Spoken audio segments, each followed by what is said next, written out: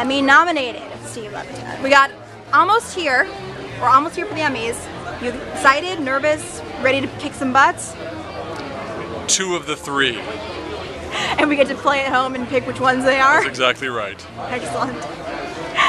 So, have you been going to a lot of these parties? Are you have any rituals that you're looking There's a lot of events this week. It's a pretty full calendar. I'm not complaining. There were very many years where I wasn't invited to anything. So there's nothing I don't say yes to now. I mean, I will go to a bar mitzvah? Bar mitzvah, of course. That's a big thing. You know, when they put a new thing on the end of the shopping on the grocery store aisle, I'll do. Oh, look, I'll go to that. Excellent. Anything, you name it, I'm there. Fantastic. And I think, this will give you lots of ideas then for Modern Family, because there are always crazy people at these events. Yes, but none of these people have any relation to real life, because we're all walking on a cloud. So that's not, sort of the everyday world. But yeah, you can steal a good story from anybody. It's always my motto.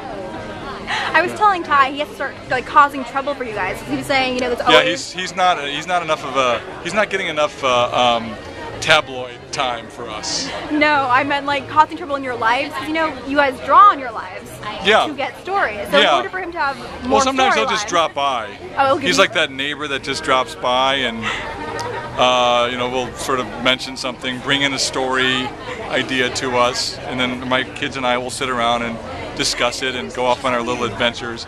And then in the end, in about a half hour from then, it gets very sweet and we all hug, and it's really nice. It's a joyful place. It is.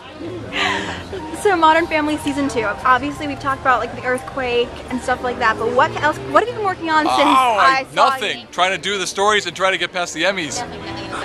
Clearly we're giving you too much of the time. broken a single story since we started production.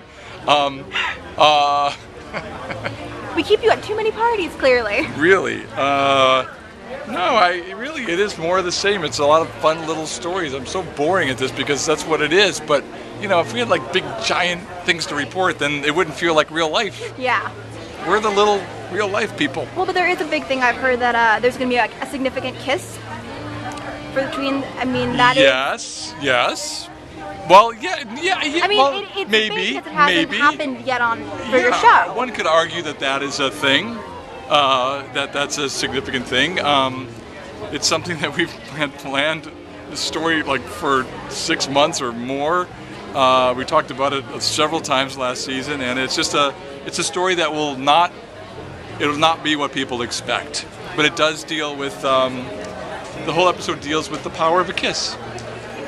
So I assume we're still talking about Cam and Mitch here. We're talking also about maybe perhaps some of the children getting growing up a little bit too much. There are many people involved in these various kisses, and you will have to tune in to find out. Oh, look at that excellent tease. Steve is bringing it.